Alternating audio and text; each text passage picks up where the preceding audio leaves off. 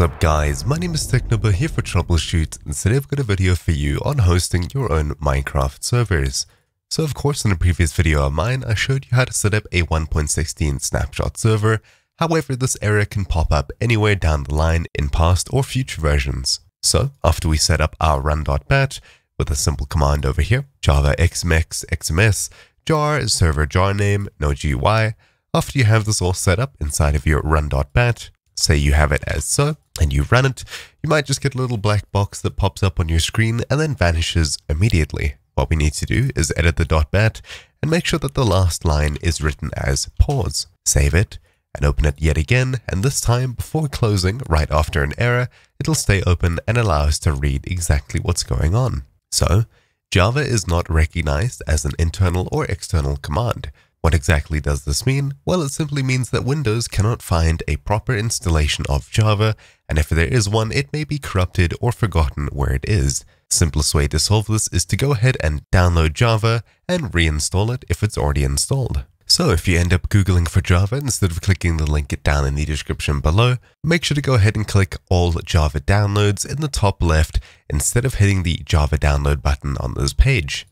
This page over here will be linked down in the description below, where you have these versions over here: Windows Online, Offline, and Offline 64-bit. What exactly do we need to do here?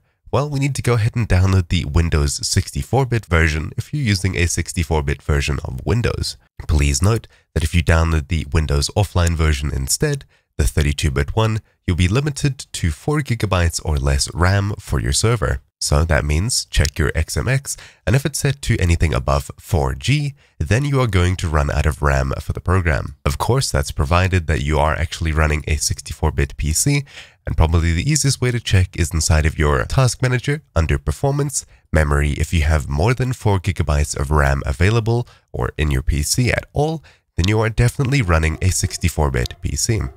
Of course, you can also check by pressing start and just typing in 64. Then you'll see if you have a 32-bit or 64-bit Windows version, and when the window pops up, you'll see down here, system type 64-bit. Cool. So we can go ahead and click download next to Windows Offline 64-bit, which is the preferred version here. I've heard from some people that downloading and installing both of these will allow for more compatibility, so sometimes I'll go ahead and do that, but usually I'll only need to download and install the 64-bit version. Before hitting run after downloading it, I'm going to go ahead and open up my control panel by hitting start and typing in uninstall. Then I'll go ahead and look under recent and see if uninstall a program is there under this control panel app. However, if it's not, you can go ahead and search for control panel and click over here.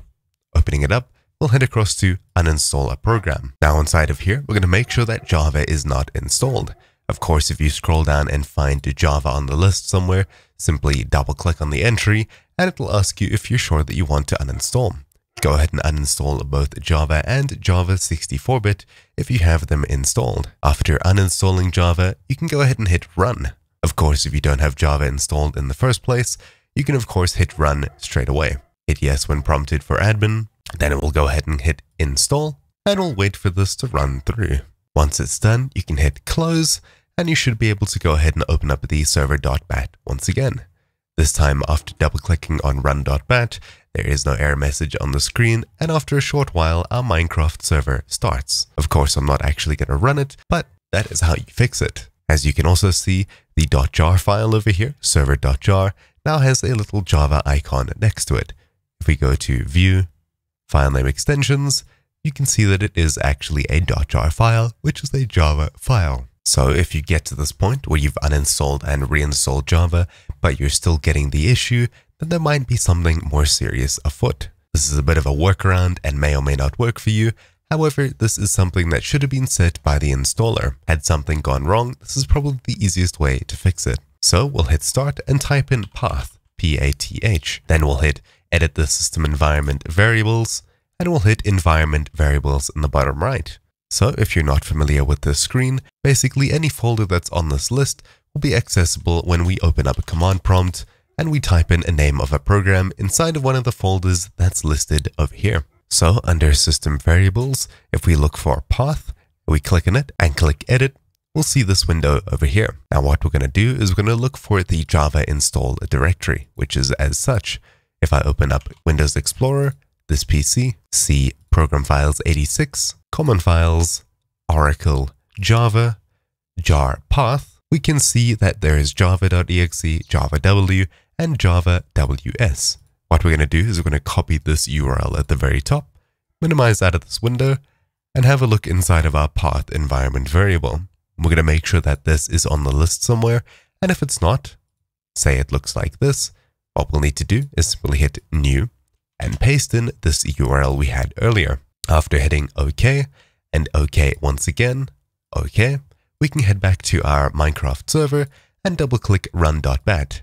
From this point, it should be working. However, if you're still having issues, there is another video linked down in the description below to try and fix program associations with .jar files, which may be another troubleshooting step for you. If you're still having issues, make sure to leave a comment down below and hopefully you guys will be able to help each other. Anyways, that's about it. Thank you all for watching. My name has been Run.bat here for Troubleshoot, and I'll see you all next time. Ciao.